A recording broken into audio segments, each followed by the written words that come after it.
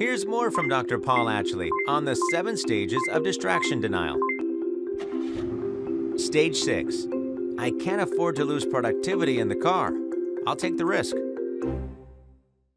Just going out to meet people for lunch. I like to be readily available via phone, text messages, and calls, so I definitely will have that close by when I'm driving to a meeting. Take calls while I'm on the road. Yes, I do choose, but it's my choice. I try to make myself available at any point in time, so I'll usually actually set myself up to make a few calls while I'm on the road.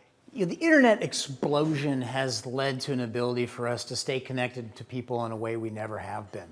Now that can be good and bad. Some of you probably are addicted to email and wish that it would just go away. But when it comes to phones, they provide you with an ability to reach out and talk to people at every moment of your day. And in many cases, this is a good thing. You want to call your mom when you're not connecting with her enough. Or if you're a worker, you might want to do some business on the road when otherwise you would be thinking that of as dead time.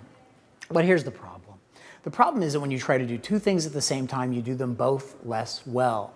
And when it comes to communicating, if you're driving, the driving is causing you to communicate less well. The driving task is tapping into your prefrontal cortex, which you need in order to be able to do mental math or pay attention to the emotions of others or be rational.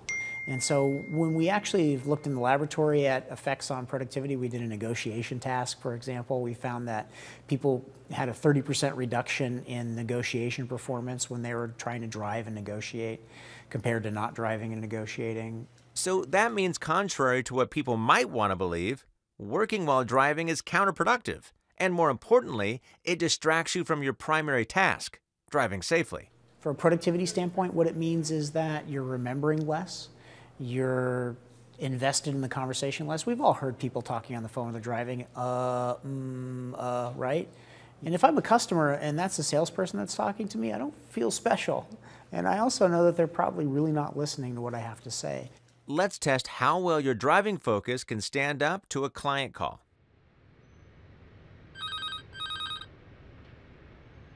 Hey there, just wanted to give you a call because we liked your samples and may be interested in placing some orders. I do have a few questions though. We liked the red, but the sizes you sent may not be quite right for us. What other options do you have? Anything smaller? Oh, and we really liked the blue, but the logo isn't quite right. Is this something you could help us customize? If so, maybe we can work out a deal for a large order.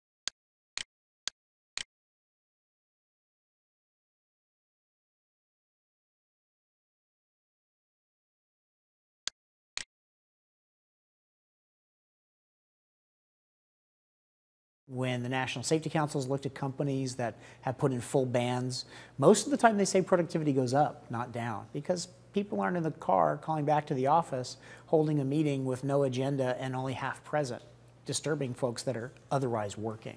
We find that productivity doesn't suffer because you then have a chance to really send a signal. I'm paying attention to you now, and this is important to me. And that turns out to be a much more productive use of time.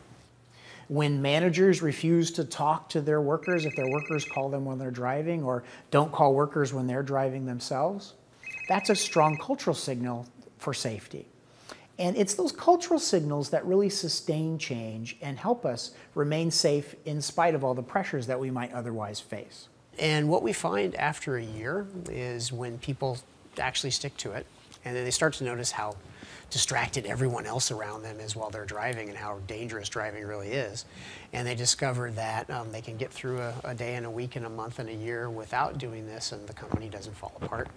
They become the biggest advocates. Either you're fully paying attention to the conversation, you're invested in that moment and that interaction with that other person and everything that that can bring to you, or you're not. I think most of us want to really be present when we're connecting with others. And being in the car is not a great time to do that. That's a wrap of Stage 6. See you next time for the final stage of distraction denial, accepting the facts.